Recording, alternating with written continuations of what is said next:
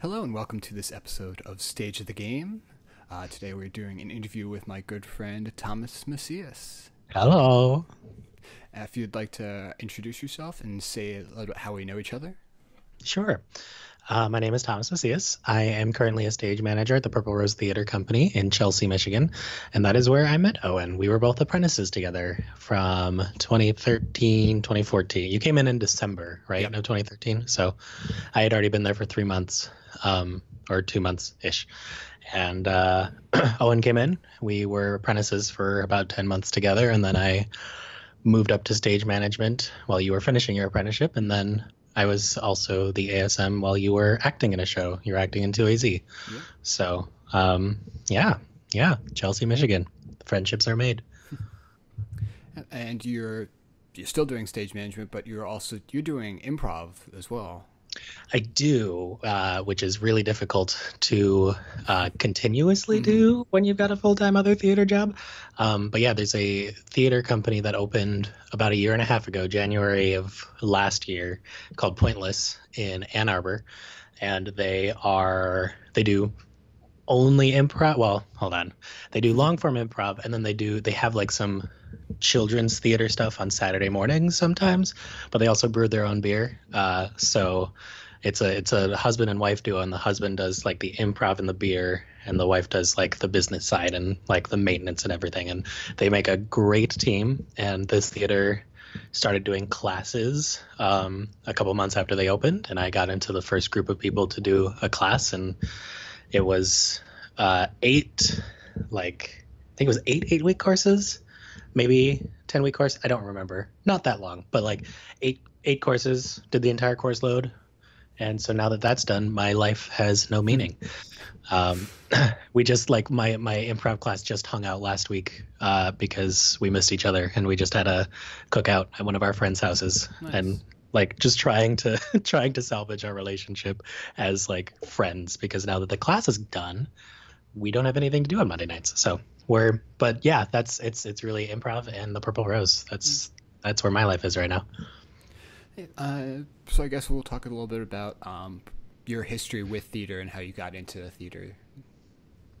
Totally, yeah. So I guess the very first thing that I remember was in 7th grade in high school. I went to high school in upstate New York, and we had a science teacher named Mr. Mancuso, who was a magician himself.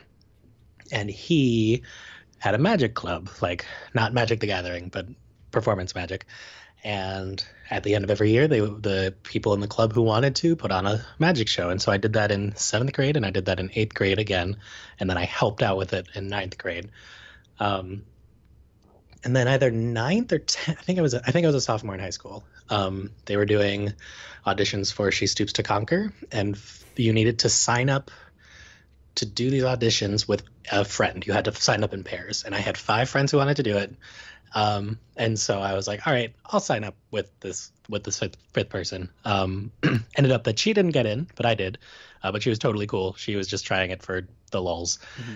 And then I've kind of been involved with theater since then. Didn't really look at it as a career until like sophomore year of college, when I was studying film and kind of had a mini panic attack in my documentary film class, because I realized that I didn't want to do this, so why am I taking classes to learn about it? And started the process to become a film theater major, because my college didn't have a theater major, so I kind of like created my own thing, and graduated from there, and then made my way to the Purple Rose. Yeah, great. Now, because obviously this is a theater and video game podcast, I want you to talk about your history with video games and what got you started on that path. Totally. The first video game I remember was the original Nintendo with Duck Hunt and Super Mario Brothers, the first one. And like I remember my dad like teaching me how to shoot with the gun. That's the closest he ever got really to teaching me how to hunt, was on a TV screen.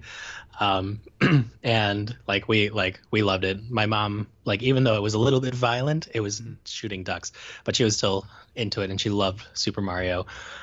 We were a Nintendo household growing up. I'm the oldest of 5, and so like the fact that Nintendo has a lot of multiplayer games, up to 4 players, Mario Party and stuff like that. That Mm-hmm. was a real big selling point for not only my mother, but for us children. When we wanted to advocate for a video game, it had to be like multiplayer. When we were Mm-hmm. like, but like Mario Kart, and like she loves Mario Kart now. But like I remember like first Mario Kart, second Mario Kart, and we were always also like behind the curve when it came to video games. Like I remember being so excited getting Mario Tennis, and my friends, like it was like 2.5 years after it came out. Like Mm-hmm. people were done. It was behind them, but we were like, yeah, Mario Tennis.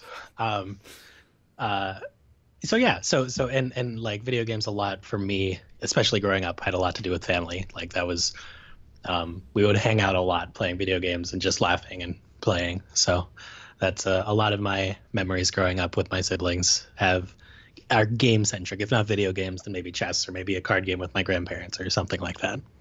Yeah, that's great. Yeah. It's very different from mine. It was my parents hated video games. We didn't have them in the house up Right. until I was in high school. Hmm. So I was kind of thinking that my friends I'd see at my friend's house is that every time I would go over there, like I want to play, Oh, for video sure. games. Well, and I would definitely play video games when I went to my friends' houses because we only had the Nintendo games. Mhm, We of didn't have course. like the cool like PlayStation, like Ratchet and Clank. Like oh my, like every time we went to our Hmm. cousin's place, I wanted to play Ratchet and Clank because there was no way we were gonna because we would have to get the PlayStation and the video game. So Hmm. it was a good way for like us to branch out. And then like like the only computer games we had were like the fifth grade adventure, fourth grade adventure, like learning how to spell Ah, sort of video yes. games. But I think I perfected those games, so I feel pretty good about myself. Yeah. Yeah. Yeah. What games are you currently playing? What games am I currently playing? In the past couple of months, I just finished Borderlands 2 and the pre-sequel, which, again, like behind the curve, those games Hmm. have been out for a while, but I finally did it. I actually just recently, like in the last year, got like a PC that I hopefully will like I've really only used it for like movies and video games, and it's just that's what it's going to be used for, and it will be good forever. Even when things get much better, it'll still be at least like it'll be fine. Hmm. Um, my sister just got me into Paladins, which is a free to play like TF2 style or Overwatch style, I guess now, video game where it's just teams you play as a character with various different abilities, and then you fight other teams. Gary, tech director at the Hmm. Purple Rose, has been trying to get me to play Payday 2 a lot, and we played a couple of times. Um, I played it for like the first hour I played it, I did not like it because I was bad at the game, and first person shooters aren't my forte because I grew up playing Hmm. Mario Kart. Uh, but I've gotten a lot better at it. And now it's at the point where like it's actually kind of fun, Hmm. and so um, so like he right now they're building the set for the next show, so we probably won't play again for another month or so. But I'll look forward to playing that again because it's a lot of fun. Yeah. Are there any games that are coming out and that you're looking forward to? Any game? Well, I don't. So you're not really a console gamer. Not currently. No, I don't really have anything. I don't have a console here. That's a lie.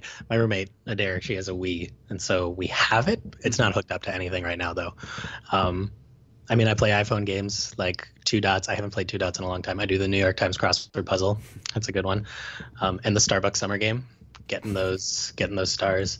But as far as video, I like the idea of the Switch, and I've literally watched children play it Hmm. outside and been like, oh, like I just kind of like want to watch them play it. I would love to play it, but like I don't want to be the dude, the 25-year-old guy who asks a kid to let me play with their video game. Like I totally content to just creepily look over their shoulder. Like if they Hmm. would let me, that's totally fine. Um, the Switch looks cool. Like I haven't even I've watched a lot of gameplay of the new Legend of Zelda game, the open world one, the Wind. Breath of the What's Wild. it? Breath of the Wild, not even Wind. And it looks beautiful. It looks gorgeous. Probably never gonna play it because I don't have it, and by the time I get a console that might be able to play it, it'll be 5 years from now, 10 years from now. So yeah. But I'm always like, I mean, I keep watching other people play video games, and it's fun. I'm looking forward to playing the Stanley Parable. I bought that again behind the times. It's been a while, but I have it. And oh, I was playing through Grim Fandango, remastered, so and the newer version. But again, I'm like halfway through it and I haven't finished it.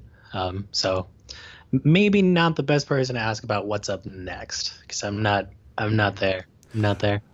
Well, I'm going to recommend a game to you. I don't normally Okay. do this, but I feel like there's a game that's coming out this next month that I feel like you would actually really like.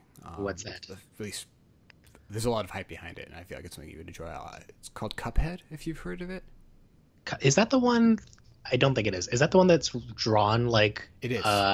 Okay, but like an Like old old, like old cartoon. cartoon. Yeah, it's going to be for Cuphead. Xbox and PC. Oh, awesome. Is it like? Is there any like beta out or anything, or is it going to come out like in a couple months? No, it's the game's coming out Gotcha. September 29th. It's going to be, I think, $20. I believe. Cool. That I But can yeah, do that. it's going to be like, I think it's like a platformer. Cool.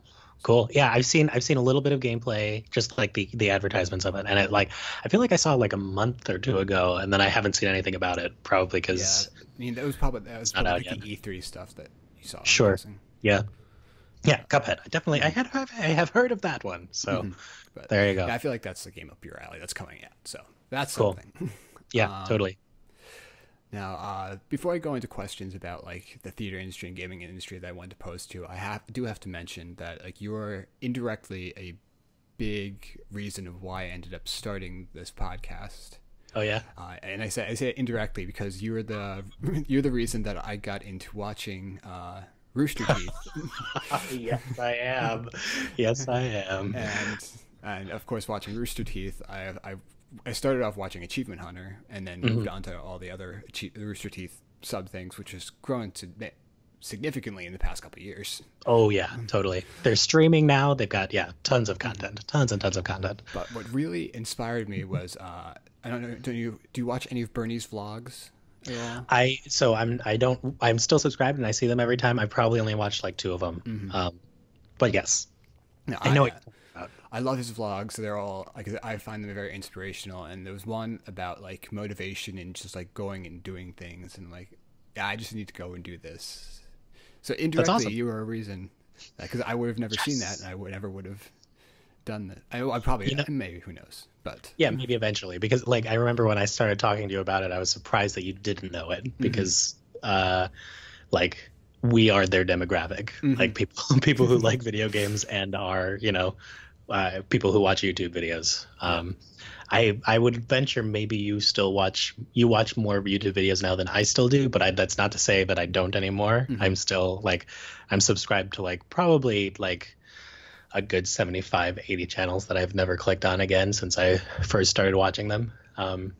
But there's just good content out there, and people are smart and intelligent, and they talk about game design, and they're just funny, and it's really interesting. So yeah, it's amazing. I probably watch podcasts and like YouTube, like online videos content. It was my main source of entertainment at this point. I've stopped watching TV, and I don't really go to the movies that often.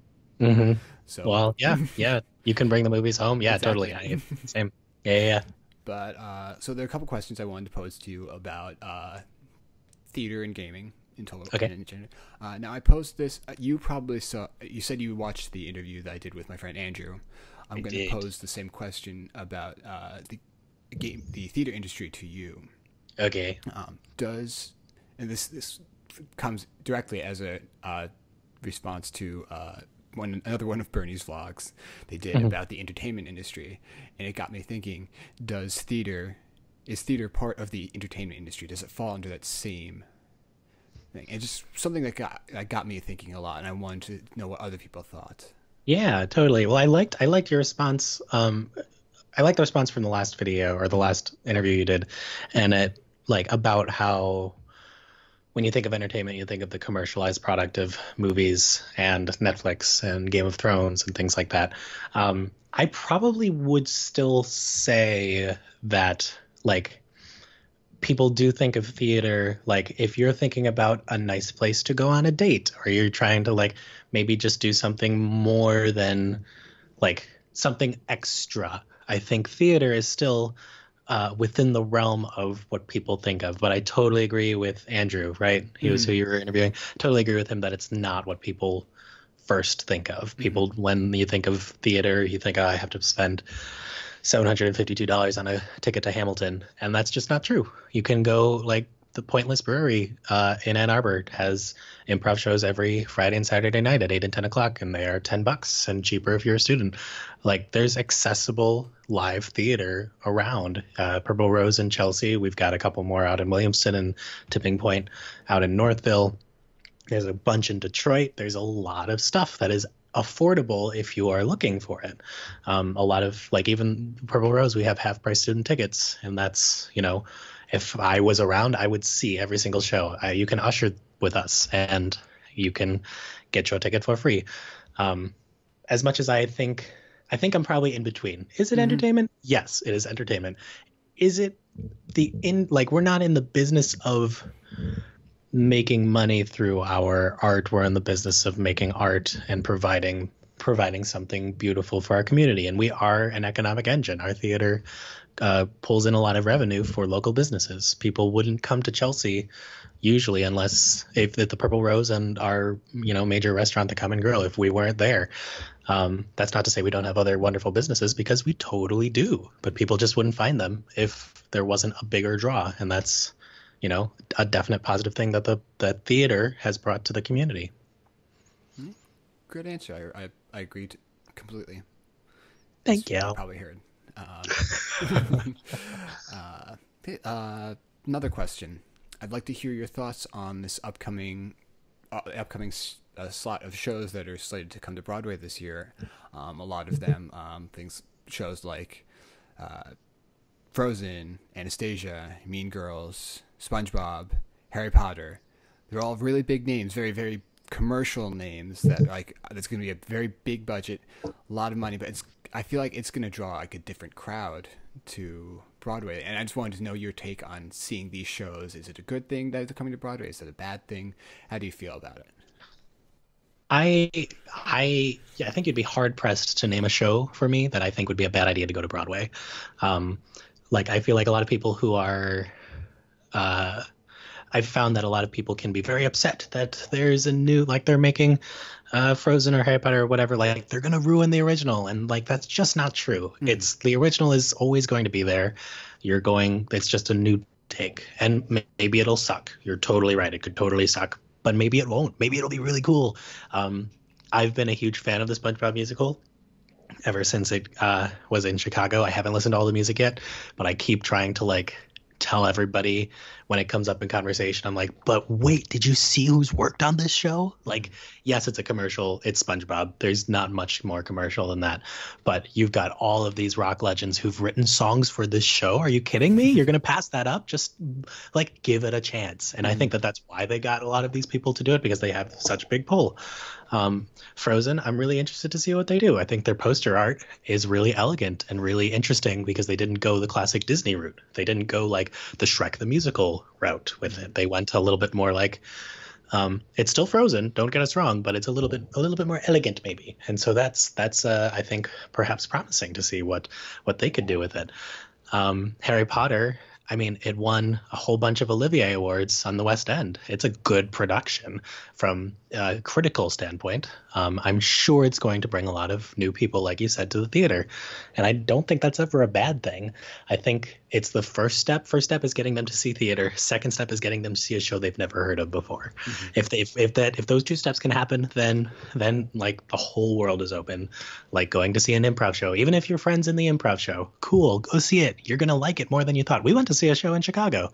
We went to see what was it? It wasn't Messing with a Friend. Maybe it was. But a 2-person improv show. And I knew more about it than you did, but you still had a wonderful time, I think. I hope. It seemed like you did. It was a great night. But it was just a way, like, and I feel like you were more comfortable being introduced with it because I brought you there. And so, like, if you're familiar with the medium, you'll have a better chance of maybe exploring things beyond it. So I think it's great. And I think Broadway is already commercialized, so we can't get more commercialized. Like, it's not going to be super saturated, but you're still going to find Dear Evan Hansen's. You're going to find Tasha and Pierre. You're going to find Hamilton. You're going to like that stuff is still going to happen. There's no reason why big commercial stuff can't either, I guess. Okay. Yeah. I'll take that. Yeah. Hey. Now, in terms of questions about video games, there has been a lot of discussion. I can't really pose this question to you because you're not a console gamer. I can try. Okay. I mean, you could give it to me, and then I'll tell you. I don't know anything. I'm sorry. But there's been a lot of discussion about console exclusivity lately, and if that's good for the industry, and people have it's been a debate is console exclusivity good? Is it bad? Is it taking people away from games? How do you feel? I would say, again, not educating myself on the specific subject, but in general, exclusivity I find as not a good thing. I think, especially in well, I guess you could even relate it back to theater. Like if we can give access to people to something that they wouldn't normally get, they have a better chance of coming back to us if we're looking at it from a business perspective. So if they, let's say there's like a really great video game based on Hamilton the musical, and it's a really great video game, not like a really bad video game like those tend to be. But let's say it's a really great video game, but it's only released for Nintendo. You're not going to get people who play Xbox or PlayStation to play that game, unfortunately, because they're just not going to get it. But if you broaden the scope, that gives another bunch of people a chance to interact with this game. And granted, most everybody knows about Hamilton, but maybe you'll reach some people who don't, and then they can get into it, and then they can learn about it, and then they might want to maybe not get a ticket, but read some books on it or get the cast album. There's no it kind of is counterintuitive from a business sense, but it's totally intuitive if you take that extra step of well, no, if you provide them with something and it's really great, they're going to come back. They're going to come back. Okay. And part of the reason I wanted to ask you that question specifically is to turn it back to theater. Shows like Harry Potter and the Cursed Child. I'm sure you've read the play. No. Oh God. Okay, that ruins everything. Ruined your whole plan. No, but I've read all the books. I've read them multiple times. Seen the movies. Well, mainly I wanted to talk about the play specifically because, you've seen production photos. You know much. Yes, I'm sure you know a lot about it. I am familiar with it. I just have not read the play. Well, the reason I have a problem with it, and not and that has nothing to do with the plot. It's that there are such the play itself calls for such elaborate technical things that need to happen on stage, need to happen, and which make it such a great show is because of the spectacle about it. But again, problem with that is that this show can't really be done off Broadway, ever. Local theaters will never get to do this. It's going to be even hard for a lot of regional theaters to be able to do this for the size of the show and the amount of money it's going to cost to produce this show. And I don't like shows like that. I don't like shows that once it's off Broadway, you'll never get a chance to see it ever again because there's no way it can be produced somewhere else. And I'm sure people can find a way to do it, but there's always going to be people saying, well, it's nothing like the Broadway production because the Broadway had this and this and this and this because they had the budget. Sure. I'd like to know your opinion on that. I think you've got a really great point there that I remember when I saw Follies on Broadway with Bernadette Peters, and I remember walking away from that show being I'm never going to see a original production of this show. It needs to have this it's these women who used to be essentially Broadway stars and are this huge lavish set and lavish costumes and all that stuff, blah blah blah blah blah. And now a couple years later, kind of looking back on that, I feel a little differently. I feel especially with a place like the Purple Rose, we're in a thrust space. So we've got audiences on three sides of us. We only seat 168 people, or a small, intimate space. And to put on shows, we need to be in some ways a little bit more creative to figure out, well, everybody needs to see this moment. Everybody needs to see this prop. Everybody needs to see this. Where can we put it on stage so that it can be seen? And that's a very small thing. So you'd have to multiply that by like literally like 500,000 for an entire show like Harry Potter. But like, as you were talking about it, I think like, wouldn't it be cool if like a children's theater put on Harry Potter, and instead of like this lavish way to make someone disappear, we had like two people in magic suits walk up and hug the person and take them away, or something like that. Like what ways could we create something new out of this thing that, you're right, there's no way that we can put a trapdoor in our facility. There's just not going to happen. So how could we do it otherwise? And not necessarily to fool the audience, because I don't think we're in the business of fooling people. I think we're in the business of telling stories. And so if we can just continue telling that story believably in that world, in whatever world we create, I think that we've got a shot. But I totally think you're right, that I doubt that a theater like ours would probably take a chance on Harry Potter, because there's so many choices like that we would have to make before we would even consider doing it. Because that affects lights, that affects sound, that affects costumes, that affects cast sizes. Like if you have an extra like 4 people who are the magic people who do the magic, then that's going to be more stuff.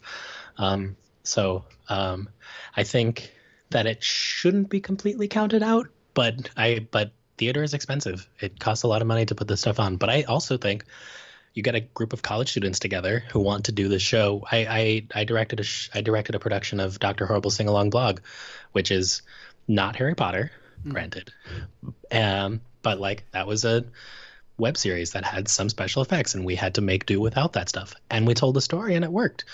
So if you get passionate college students together, I'm sure they could come together and make something really beautiful out of it. So I don't think it's completely lost. But maybe as a business venture, we won't see a major production anywhere except for like off Broadway, or like LA, or, you know, maybe, you know, Paris, the French version, and people will flock to see that one too. So. Okay. Well, thank you for your input. We're up at close to a half hour at this point. Okay. That's a good stopping point. If you wanted to take this time to plug any upcoming shows, any groups that you know, anything at all, or plug yourself at all. Well, I would always say come to the Purple Rose if you're in Southeast Michigan. We are in rehearsals right now for God of Carnage by Yasmina Riza, which is a play that premiered on Broadway in 2009 with our founder, Jeff Daniels. So there's a little bit of a connection there for us. We've only just started. Today was the second day of rehearsal, so we've got a lot more to do, but it's going to be really wonderful. I'm looking forward to it. And then the rest of our season is 3 new plays, 3 new world premieres. So that's really exciting.